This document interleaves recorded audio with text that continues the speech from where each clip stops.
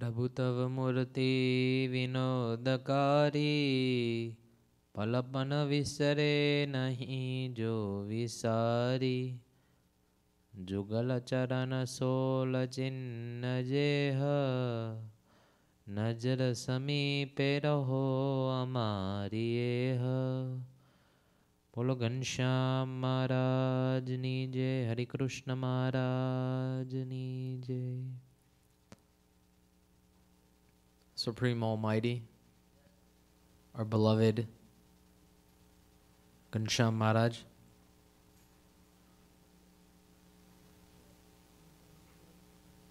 Pujapad Guruji, and all of you devotees, my humble Jai Swaminarayan. Last week, we discussed Sadguru Gunatitanand Swami's Vato. I'm going to first read it again, and then we're going to, again, analyze the other half. Swaminarayan Hare. પછી વળી સ્વામીએ વાત કરી જે મહારાજે અનંત પ્રકારની વાતો જીવના મોક્ષના અર્થે પ્રવર્તાવી છે, પણ તેમાં ચાર વાત છે તે તો જીવનું જીવન છે. તે શું? તો એક તો મહારાજની ઉપાસના, બીજું મહારાજની આજ્ઞા, ત્રીજું મોટા એકાંતિક સાથે પ્રીતિ, ને ચોથું ભગવદી સાથે સુરતપણું. એ ચાર વાત તો જીવનું જીવન છે, તે તો મૂકવું જ નહીં.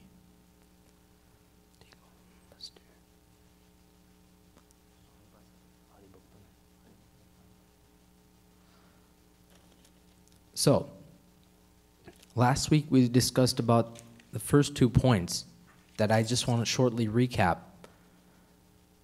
First, Swami says that there's 4 things that are one's life source for the soul. So first and foremost, Agna, Upasna, Suratbhav, and Ekantik Mahapriti. These are the 4 that Swami mentioned.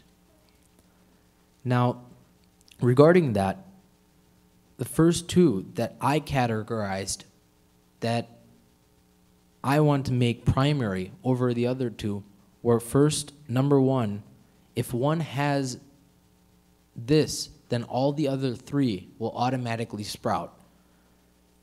What I'm saying is, the one who has affection for the Ekantik Sadpurush, that plays a role in the form of oxygen for the body. Then all the other 3, meaning water, clothing, and food, will come. On the other hand, Upasna. Upasana is played as the role of water for the human. Now, this week, we're going to discuss about the other half, which is Suratbhav and Agna. Now, first and foremost, you're probably wondering about that word, Suratbhav. What does that mean? Well, affectionate or friend-like feeling towards another fellow devotee. It can be a saint, it can also be a devotee, either or, but an affectionate, friend-like feeling. Just like how in your high school or just like in your college, you have friends, but they're not only friends to you, they mean something more to you. How? You share your mind's thoughts with them, you share your personal secrets with them over anyone else. Meaning you hold some kind of deeper feeling towards them. You remember them often. You call them. Just like how that similar feeling that we have towards our classmates or any other personal friend we have. Just like that, by putting or by having affectionate feeling towards a devotee of God is called Suratbhav. Now I compared this Bhau, I compare this element to food. Why? Because food for the human body is essential. Obviously, one can live without food, and it has been proven for much time. But the lack of energy, the lack of sufficient nutrition can harm one's human body. Regarding that point, food is very essential in the way where energy is provided to each and every organ, and the body is strengthened, and you're able to do, or you're able to maneuver in your daily life easily. But if one didn't eat for even one day, for example, Ekadasi, a big Ekadasi just went by, Nirjara Ekadasi, Jaljini Ekadasi, and many kids here, many devotees here did waterless fast. So I could see, probably by the end of the day, I observed that many people, many devotees were very weakened and were fatigued. And this was all due to the lack of water as well as food. But everyone pulled out, and the next day, everyone ate some food, prasad, and due to that, their energy was gained again. In the same particular manner, food for the human body is energy. In the same way, Surat Bhao for the soul is the energy for the soul. I'm reminded of a story in the time of Shriji Maharaj about Jinabai and his great service. Now, before I introduce Jinabai, I would like to introduce the main character, Kamalsi. Now, Kamalsi Bhagat lived in the village of Mangrel near the Bhavnagar port. He was a very staunch devotee of Bhagwan Swaminarayan. He was very dedicated to his faith, and he properly followed all the niyams, all the agnas, everything. But there was a small problem in his life. His true identity, you can say, or his original faith was of the Muslim ethnicity. But after meeting Bhagwan Swaminarayan, after engaging with him, after understanding his glory, he changed his faith and converted to the Swaminarayan faith. Due to that, his family was completely against him. Obviously, just like right now in society, if we do something that is out of the normal, if we do something that is towards even the religious side, which is more than someone would expect, if we, for example, if someone were to become a saint, then obviously commotion would arise in one's family. But if that same child were to go outside, go to parties, or hang out with friends late night, do something that you don't even know about if you were the parent, then the parent would not worry or would not make a commotion. But if that same child decided to become a saint, then commotion would arise and something catastrophic would happen to that family. In the same way, Kamalsi had that same situation where after converting to the faith, his family completely rejected him. So all his life, he had to struggle through this, but he worked hard, he worshipped Bhagwan, and at the end, when he became very sick, his family was not there for him to take care of him. His family, his whole life, rejected him. But even at such a critical moment when his life was in danger, when his health was in danger, his family was not there for him. Why? Because he changed his faith. So no one was there to nurture him at that time. At the same exact time, Jinabai, an ekantic devotee of Bhagwan Swaminarayan, came to that village of Mangrel at that time and saw what kind of situation Kamalsi Bhagat was in. He saw that there was no one to take care of him. His family was completely against him because of this, I guess, endeavor he pulled. But in reality, he had done nothing wrong. But his family did not understand this. So Jinabai felt pity and felt very compassionate upon this situation. So what he did was he went to Kamalsi Bhagat's family and asked for permission to take him to Panchara, to take care of him, nurture him. The family, right at once, said, please take him. We don't want him here. We don't want him. He's taking up our space. We don't want to take care of him. We don't want to provide him any medicine. It's wasting our money.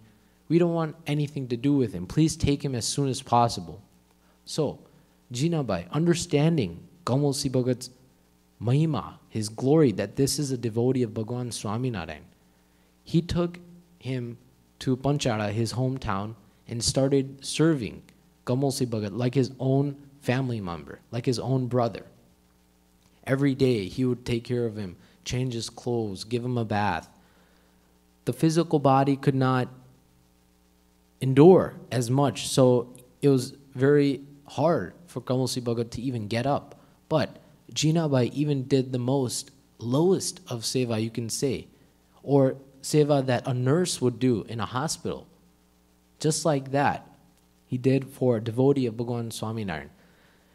Jinabai did not ask for any kind of money, or he wasn't even told by Bhagwan Swaminarayan to do this. But understanding the glory and understanding that this is a devotee of Bhagwan, it's my duty to serve him. It's my duty to take care of him. Such kind of affection he showed. So, one day while he was taking care of Kamalsi Bhagat started to acquire a severe headache. And due to that, he could not withstand it. It was cruel, or it was very intolerable. So, in those days, you know how right now, if we get a headache, then we would take Tylenol or Advil or go to our doctor and get prescribed for some other heavy medicine. But in that day, they didn't have those kind of, you can say, facilities. So what they did was they would take crushed black pepper and smear it into a paste, and then they would smear it on the forehead of that person. So the philosophy, I guess, behind this was that black pepper is very, very, you can say, strong in the manner where it can pull that headache away and take it into itself, you can say. That's what the philosophy was. So what Jinabai did was asked for crushed black pepper to his sister, who also lived in the home. His sister was not as much of a devotee as Jinabai was. So obviously, first, regarding the point that, you know, Kamalsi Bhagat was just a person off another village. He didn't know anything, or he was just not a family member. She had black pepper in her closet. She knew about it, but she did not take it out. What she did was told Jinabai that, sorry, brother, we're out, so we don't have any black pepper here. So Jinabai continued his seva, and just without this, I guess, remedy, he just continued to serve Kamalsi Bhagat until he fell asleep. Then a couple days later, Jinabai himself got a headache. So, without even asking, his sister came with the crushed black pepper and introduced it to him. That, here, brother, make this into a paste so you can smear it on your forehead. Jinabai thought at once, immediately, it came to his mind that a couple days ago I asked for black pepper, yet you didn't provide it to me, and we didn't even go to the market, yet how did you get the black pepper?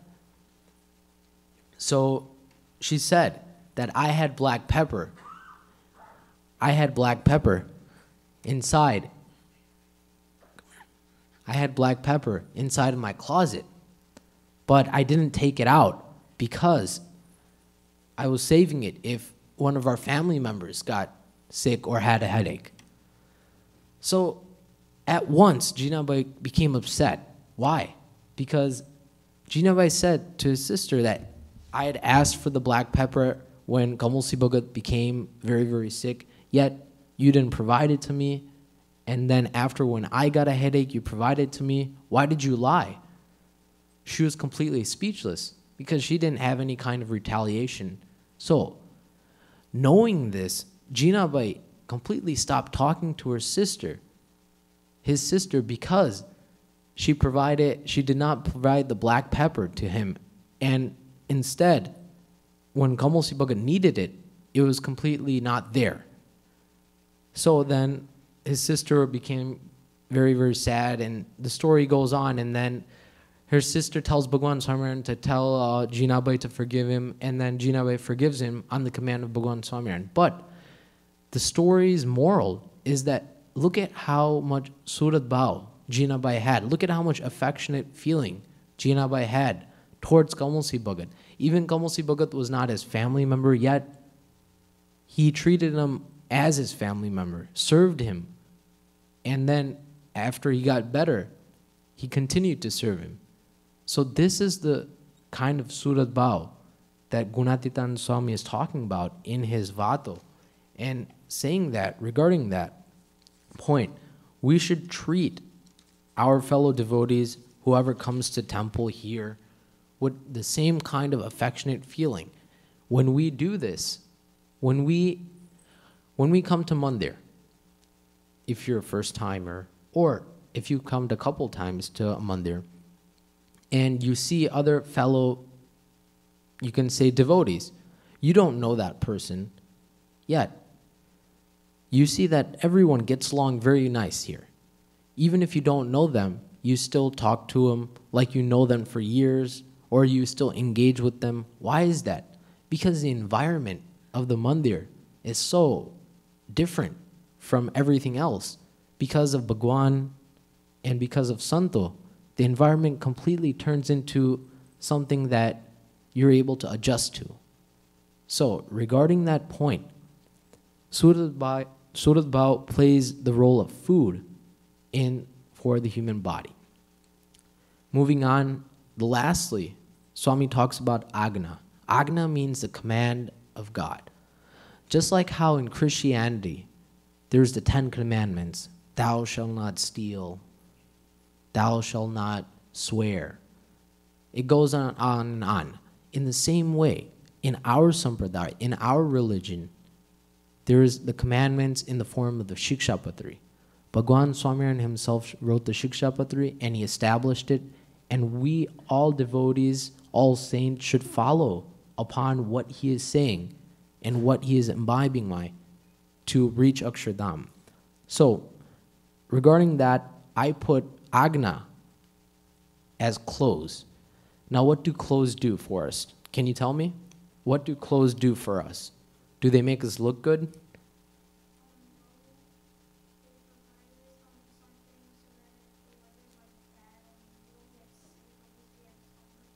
Exactly. Clothes play the form of protection, meaning in the winter, you wear a heavy coat, right?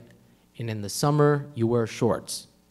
Why? Because in the summer, it's very warm. So if you were to wear a heavy coat and heavy jeans and a thermal and a hat and gloves and snow boots in the summer, what would happen to you?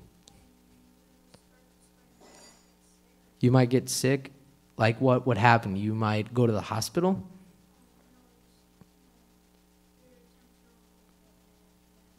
You might get a fever, right? Something like that would happen.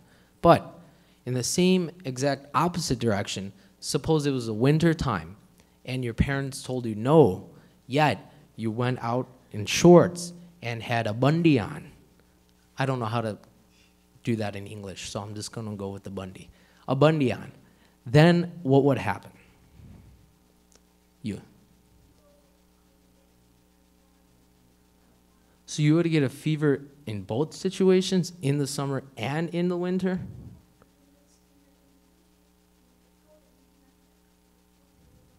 Nothing.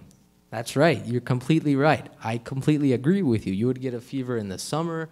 You would get a fever in the winter. So it's not good, right? But if you wore the appropriate clothes in the appropriate season, then you would be okay. Right now, how do you feel? Hot, cold, warm? How do you feel? Medium? Okay. You feel hot? The AC's on. You know that. I should turn down the AC. Okay. You have the half. Okay. That's all right. We'll make you feel a little cooler, okay? I promise. So, regarding that, let's go back to my topic. The clothes, exactly, what they do is they protect us from any kind of weather. In the same way, following the commands of Bhagwan, following at what he says. If Bhagwan says, do not do this, do not eat onion, do not eat garlic, then we don't have to think that why is Bhagwan saying this? Onion and garlic is just it's not meat, so that I can still eat it. But Bhagwan has a very, very long vision. He can see the future. He can see your future. And by eating these things, it's harmful to our body. We might not know it. It's harmful for our mind. So Bhagwan gives us these small agnas or commands. Bhagwan says one should do puja every day. You know that puja is kind of like, you know how they say that breakfast is the most important meal of the day? Have you heard of that? Breakfast is in the morning, right? Between what time? 6 to 9, I think? Or 6 to 8? 6 to 8. Do you eat breakfast? No? Sometimes? You should. You go to school. What do you eat for breakfast? What? A Nutella sandwich. I don't know what that is. Okay. 10:45 lunch. That's early. What about you? I don't know. What? I don't what? What do you say? Nothing. Nothing at all. It's the most important meal of the day. I know, but these doctors, they're saying that this is the most important meal of the day. So they say this, you know why? Because the whole energy of your day is provided in the morning. So when you eat, then you're very strong throughout your whole day. In the same exact way, when you do puja, who does puja? A little bit? Here and there. You might be new to it, but when you pray to Bhagwan in the morning, then it's kind of like spiritual food, and it's the most important. And all throughout your day, you can remember Bhagwan. That's why Bhagwan says do puja in the morning. So regarding that, I have a story for you, and I want to tell you it. There was a devotee by the name of Naja Jogya. What was his name? That is weird, I know. But you have to say it. What is his name? I can't hear you. Yes, that is his name. And what this devotee was, he was a very, very good devotee of Bhagwan Swaminarayan. He was great, you know. He was the best A+ devotee. And what had happened was that there was this king by the name of Vasurakachar. What was his name? Vasurakachar. What was his name? Yeah. So he commanded Naja Jogya to swear. Now, Naja Jogya, in the Shikshapatra, it says, Bhagwan says, do not swear at all. But this king was so, I guess, messed up, you can say, that he told Naja Jogya, swear, for no reason. There was nothing, I don't know, has anyone told you to swear without any reason? You? I hope you didn't, did you? No. Well, did you have a reason to swear before too? Have you sworn for a reason? Okay, good. Don't swear, okay? So, what had happened was that Naja Jogya, obviously, knowing that he's like a good devotee, he's like, I don't want to swear. You know, you're my king. I appreciate you. I like you. But I don't want to swear. So, Vasurakachar is like, why not? I am your king. You should follow me. You should do what I say. So, Naja Jogya explained that my Bhagwan has told me that do not swear. So I do not swear. The king said, who is your Bhagwan? He said, Bhagwan Swaminarayan is my Bhagwan. Show me him. He said that he is not, Naja Jogya said, he's not here right now. Then the king said, I am not your king, I am your Bhagwan. You're not my Bhagwan, he said. You're my king. Come on. You can't do things that my God can do. So the king became very insulted. You know, he felt very, very upset. So what he did was he threw Naja Jogya into jail. And he told him that I'll give you 1 day. Tomorrow morning, if you don't swear, then what I'll do is I will kill you. This is what he said, just for not swearing. So Shriji Maharaj was thousands and thousands of kilometers away, miles away. He was very, very far. But when he found out, how did he find out? Because he's God, obviously. Come on, he can find anything out. So he found out that his devotee, Naja Jogya, was in trouble. So immediately, he came to the rescue and he got Naja Jogya out. Don't tell me how Bhagwan got there. He might have flown, I don't know, like Superman. He might have even just transported from one area to another. He might have, I guess, ran really, really fast. I don't know. Don't tell me how he got there, but he got there, okay? So he saved his devotee's life. Why? Because Naja Jogya followed his Bhagwan's command. What was his Bhagwan's command? Go ahead, say it aloud. Exactly. So, saying this and regarding this point, just think, if you had a seed, if I had a seed of corn, and if I were to plant it into the ground, then what would grow after months? Corn. But if someone told you that if you plant this seed of corn, then wheat will grow, would you believe him? In the same exact way, by following the commands of Bhagwan, even if someone tells you that this is wrong and you're not going to get anything out of it, don't worry about him or her. Just do what Bhagwan and Santos say. And by doing this, everything will work out in your life. So, regarding this, Sadhguru Gunatitanand Swami talks about 4 kinds of sources, 4 kinds of, you can say, food for the, in the form of Agna, Upasana, Suratbhav, and Ekantik Satpurush affection. If one follows these 4 formulas, then one would become happy in one's life. So this is my lecture. What we do is we do half, myself, and now the other half, Puja Rushivalabh Swami. He's a Swami. He speaks in English as well. He's going to give you his other lecture, okay?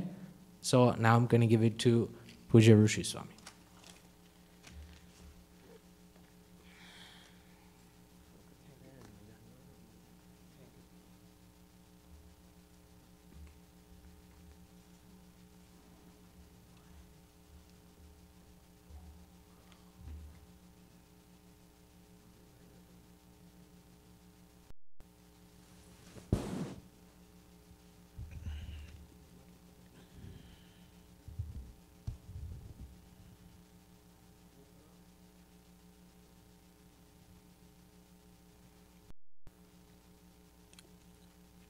वर्णिवेशरमणीयदर्शनं मन्दहासरुचिराननाम्बुजं पूजितं सुरनरोत्तमेर्मुदा धर्मनन्दनमहं विचिन्तये Shri Ghanshyam महाराजनी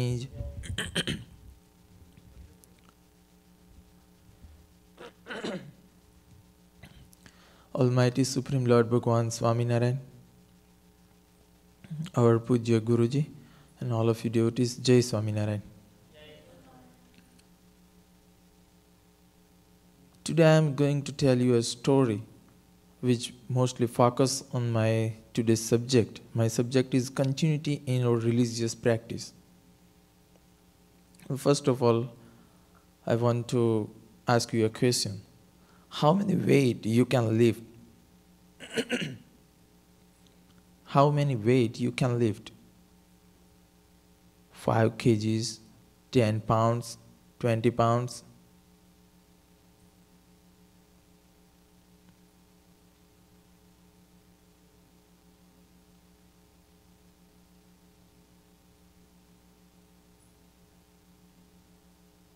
Just say any amount. Yes? 20 pounds. Okay. Not more than that. No. Okay. Forget the things. But in our holy book, Gunatitanand Swami Vato, Swami had explained one example. And in that example, he had said that safer Do you know who is safer? No. Who own the cattle like cows, buffaloes? Okay. So one safer, he has one baby buffalo. You have seen ever buffalo? Okay. That baby buffalo and that safer, he always doing one thing with that baby buffalo. He always leave that buffalo from the day when the buffalo is born. Every day he left and put another area. So after some years, the same safer can lift a mature buffalo, means a big buffalo. Why?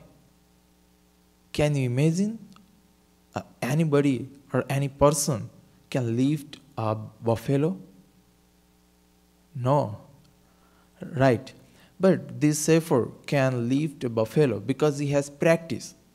He has practice and he has never forget in his practice to lifting the buffalo. And due to his continuity in lifting buffalo every day, he can even lift a big buffalo, which not everybody can lift. This is the moral of this story. This focus on my subject continuity in our religious practice. In our religious practice, whether we are kids or elder or old age people, but if we can do only a small amount of worship of Bhagwan or a small amount of chanting his name, just for example, if you counting 108 times Bhagwan's name, Swaminarayan, Swaminarayan, Swaminarayan, Swaminarayan. But if you continues, means every day, practice this 108 times chanting the name of Bhagwan, then just count how many times you can chant Bhagwan's name after a week.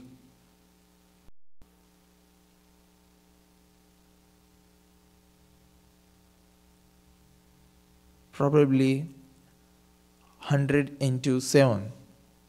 100 multiply 7 means 700 times you can chant Bhagwan's name after a week. But if you can chant his name regularly, means always without fail, right? Same thing, you count after a month, after a 6 month, after a year, how many times you can chant Bhagwan's name. But if you try to chant Bhagwan's name 700 times in a day, is it possible for you? It is very hard. But if you try to chant his name in fixed number every day, you can get a huge number after some time, means after a week, after a month, or after a year. Same thing explained in the Vachanamrut, our main scripture. In our main scripture in the Vachanamrut, Bhagwan Swaminarayan himself says for the devotee. In the 5th Vachanamrut of Grada 1st chapter, Bhagwan says, whether you can behold the Bhagwan's divine form in your heart or not, but if you continuously practice to behold Bhagwan's form in your heart while you are engaging yourself in meditation, whether today you cannot behold the form, you cannot see while your eyes are closed, the divine form of Bhagwan, but if you practice this meditation for year, for 5 years, for 10 years, but it is Bhagwan's word. Bhagwan says, one day you can see Bhagwan's divine form within your heart. But you need only to do practice without failure every day. Now my second point is, I think you know the example of Albert Einstein. You know about him and his success story of the investigating the bulb, electricity bulb, right? After how many experiments he can found the bulb?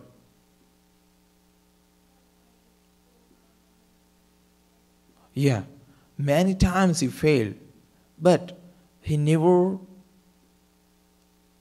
without failure, he always engaged his work without becoming discouraged. He never discouraged, and he always anchoring his own self and always practicing more and more enthusiasm. And finally, he can give us the bulb. So if we also want to do something in our life, in our religious life, we have to do practice regularly and without becoming discouraged. Because discourage is the main obstacle in our life. Whether we are thinking about our social or educational life, or whether we are thinking about our religious life. But if we want to success in our life, it is our duty, it is our responsibility not to become discouraged. And without becoming discouraged, we have to follow our aim. We have to do more and more time for our life's purpose. What is our life's purpose? Our main purpose of living this human life is to attain God realization. Because eating is not our main goal, because animals, cows, birds, and other animals, they also getting food. They also eating. So there is no indifference between human and animals. They can also sleep like us. Right? They all enjoying the same pleasure what we are enjoying. But the main difference of the human life and other lives, means animals and birds and other species of life, we can worship Bhagwan, we can do bhajan of Bhagwan, and by this way of becoming a religious person, we can become something different from an animal. And this is our main goal, to be a religious, to be a genuine person, to be a very civilized person is only main goal of our human life. Otherwise, what is the difference between our life and the animal's life? And for that purpose, we have to follow each and every command of scriptures, each and every words of Bhagwan and Santo, because Santo always speak us about the scriptures. What the scripture says, they only explain. And because without a tutor, you have many textbooks, you have many reference books, and you have many kinds of study material.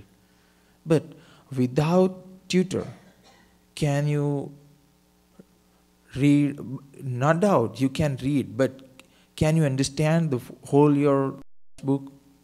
Without tutor, it is mostly impossible for student to understand all the syllabus. But if you have tutor, you have a teacher, and he teach you a proper method to understand, to grasp what the text says, then you can understand.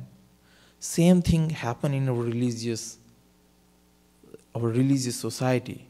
We have many scriptures, but if we can understand language, we can read the scriptures, but not fully understand the scriptures, because the true meaning of the scriptures we cannot understand. Only God realized saints who has attained God realization, they can only understand the fully the meaning of the scriptures. And that's why if we approach such tutor in the form of saint, then they can explain us what the scripture says. And that is why we need first a tutor who can explain us, who can teach us the real glory of Bhagwan, the method of worshipping to Bhagwan. These all religious things can only be attained by the grace of Bhagwan and Santo. That's why our first need is to attain a saint who can make us understand about the religious duty. And saint can make us a proper human. That is why if we have saint, if we can have a company of such a person who can lead our life, then the second duty, or our second duty, is to understand, is to follow his talks. Means walk the talk. Not merely walking, but walking only and only according to the discourses of the saints, means talk of the saints. This is our second duty. And the third duty, the God realization or the fulfilling of our goal of life, that will automatically attain us, because if we have follow first 2 points. Bhagwan Swaminarayan himself says in the 23rd Vachanamrita of the first chapter, he had given an example. If you want to create a pool of water, and you just imagine one day you pour a glass of water in the pool is empty, and you just pour a glass of water in the pool, and after a week you pour a second glass of water, then is it possible for you to fill the whole pool with water even after a year or after 2 years? No, because the first glass of water you have poured in the pool, that will dry up after a week when you are ready to pour a second glass of water. Same thing happen in our religious practice. When we chant or when we worship Bhagwan only in a weekend, in the weekdays we totally forget about the God, about our worshipping, about His name, His glory. And that's why we have to do, whether we are chanting or whether we are worshipping God, we have to do every day. And that's why even you can chant 5 times Bhagwan's name, but you should chant Bhagwan's name every day. Okay? Are you really chanting Bhagwan's name every day? No. Sometimes. But what happens in sometimes? That will not, if you want a real result, then you should chant Bhagwan's name every day. How many times you can chant in a day?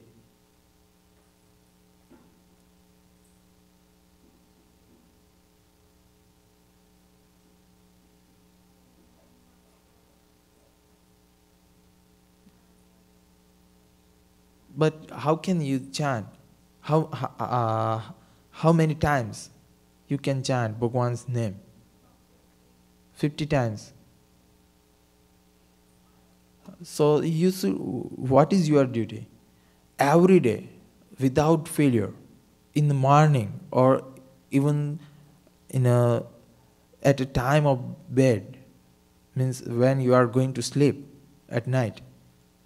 Before sleeping, you should chant Bhagwan's name 50 times. Or if you have time in morning, you can chant 50 times Bhagwan's name. But if you every day chant Bhagwan's name, after a month and after 2 months, you can feel some divinity within yourself, some different power, some different strength within yourself.